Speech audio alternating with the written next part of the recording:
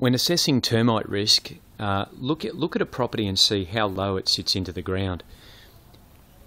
In the case of this brick veneer home that's approximately 30 years old, you'll see that you've got weep holes here that are just above the ground level, but you can also see the presence of this sort of fine weeds and moss growing on the brickwork that indicates excessive dampness. You'll also notice from looking at the site topography that the ground slopes a bit towards the house as it gets closer to it rather than away from the house. Ideally, we should see the ground outside the house being at least 150 millimetres lower than the internal floor level, and then the ground grading and sloping away from the house and out to the street or away from the property.